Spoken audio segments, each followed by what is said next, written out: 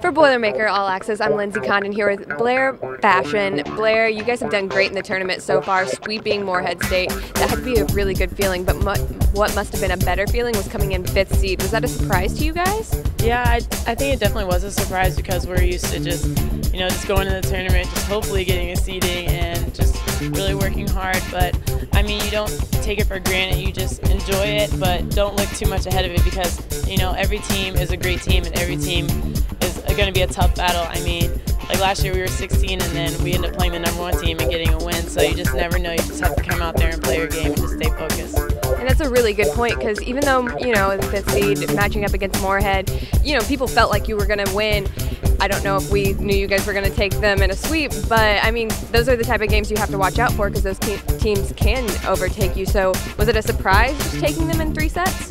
Yeah, they're a great defensive team. They're making so many plays, and so it's kind of making me nervous.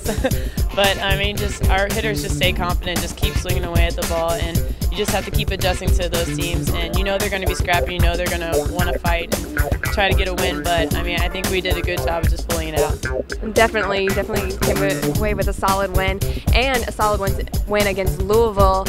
You guys beat them, I think, in 3 sets, 3-1, right? Yeah.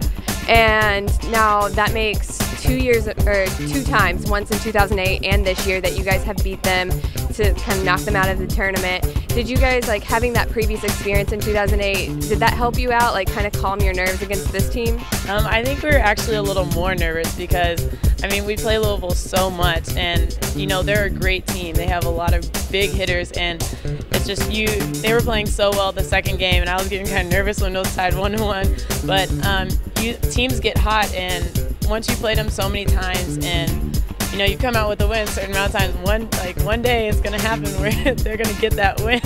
So we were super nervous. I mean, we try to stay calm out there and not show it, but there was definitely some tension. But I think we relaxed and just played our game. But they're a great team as well.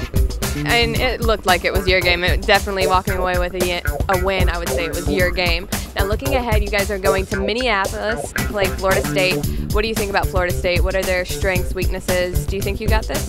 I think I'm confident in my team. I think it's going to be a tough battle no matter what. I mean, they're a great team. They have a lot of international players, so it's a little different than what we're used to seeing in the Big Ten. But I think we'll just adjust a lot to them and just watch a lot of film and just kind of get a feel for them. And then once we're there, all you can do is really focus on Purdue volleyball. But I think it's going to be a great matchup. Now, you hear about that in football a lot, the difference between Big Ten versus SEC style play. What's the biggest difference in volleyball?